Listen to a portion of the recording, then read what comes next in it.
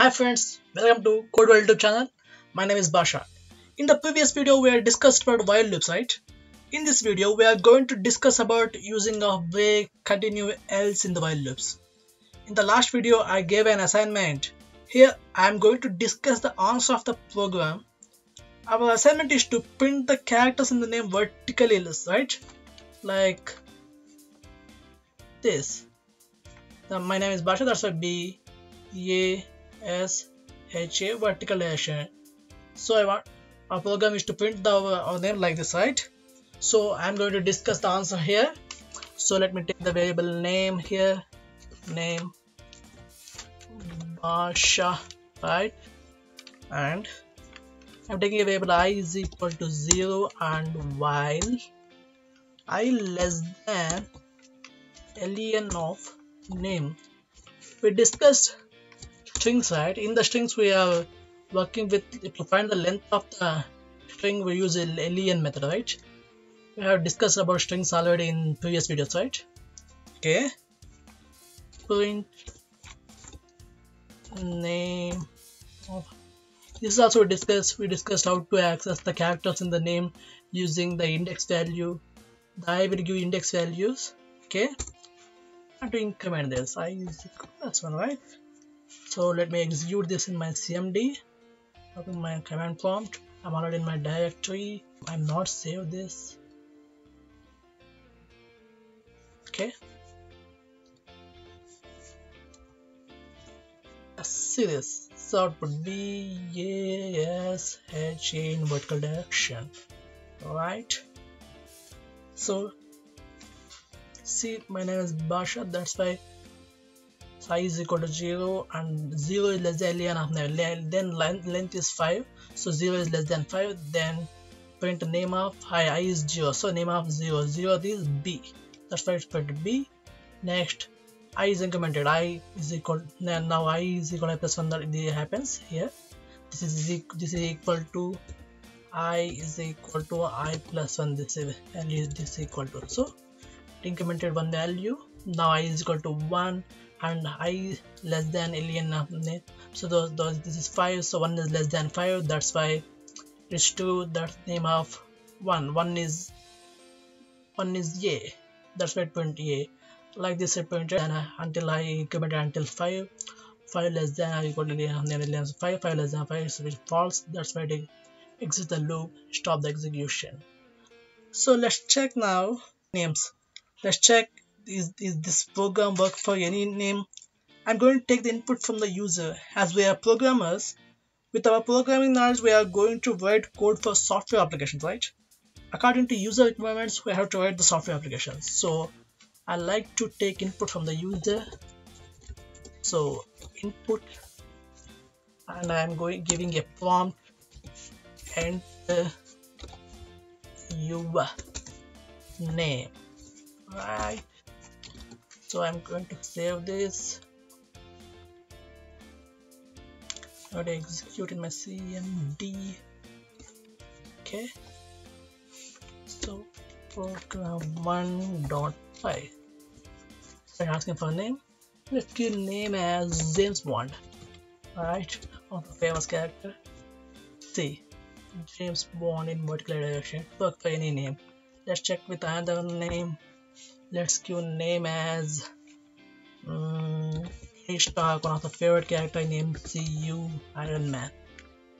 See, Tony Stark in vertical direction. This work for all names, right? I'll clear with this.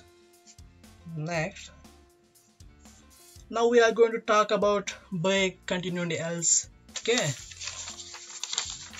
See, first we are going to discuss about a break. The break keyword is used to break out of a loop. That means to stop the execution of a loop whenever we want. I will explain this with example that make you clear. Okay, let me clear this. Okay, now I am taking a variable I is equal to 0 and while I less than or equal to 10, print the value of I. and I'm using if here. If I already discovered if, right? If I is equal to 3, break.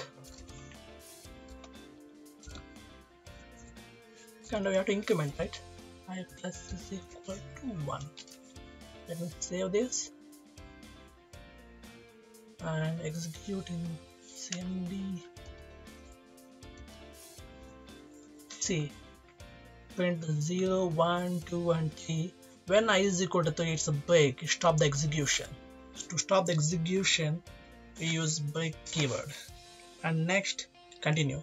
The continue keyword is used to end the current iteration in a loop and continues to the next iteration. Let's see with example. Let me clear this off. Okay, I'm taking a variable a that is equal to 0, and while a less than 10. Okay, and I'm incrementing here a plus is equal to 1, right? Now I'm using if to, if I is equal to 5. Let's continue with it.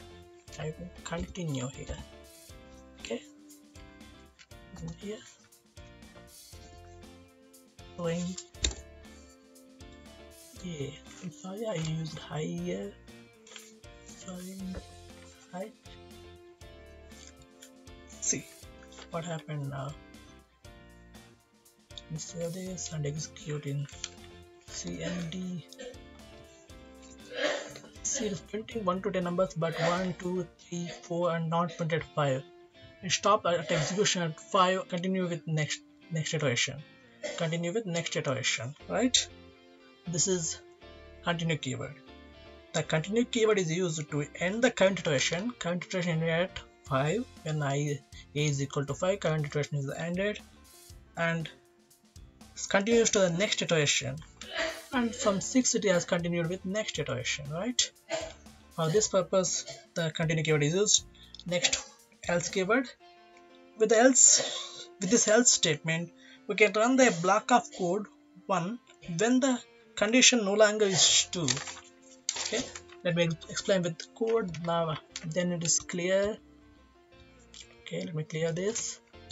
Okay, let me think. I value I is equal to 1, and while I less than or equal to 5. Okay, print I and increment this I plus is equal to 1, and else. I already seen about else in if conditions, right? Here print I comma greater than 5.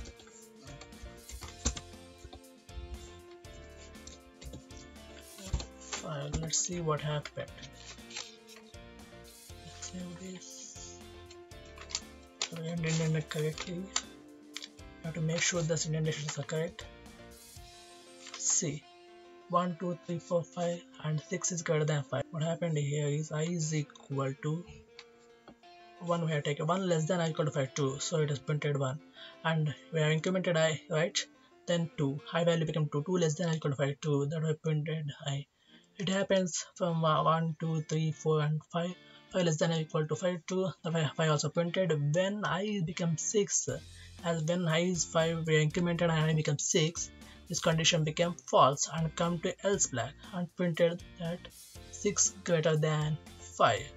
Okay, that's it for this video, friends. See you in next video. If you like my video, please hit the like button. For more videos, please subscribe to my channel. Thank you for watching.